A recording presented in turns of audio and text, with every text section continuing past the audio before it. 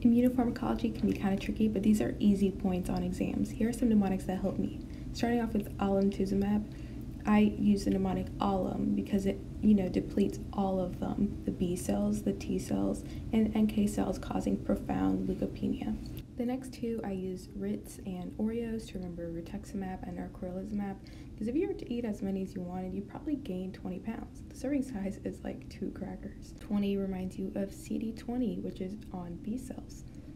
Bevacizumab, I think of a beaver, and beavers build dams. This is super important because it decreases blood vessel proliferation in cancers, and it's used in wet macular degeneration. Trastuzumab, I use the mnemonic that I think I found in first aid, trastuzumab, emphasis on the 2 for HER2 receptors.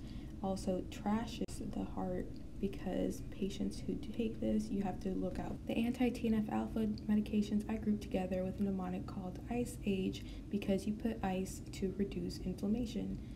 Etanercept specifically, you'll get asked what it is, and it is a fusion protein, and it intercepts binding between the antigen presenting cells and the T cell.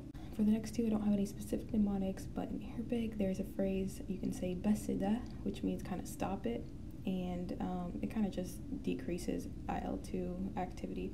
But it's related to the next one, the aldesleukin. I think of someone exclaiming aldesleukin, like leukocytes, because it stimulates IL-2 and causes T-cell proliferation. So you put those to compare.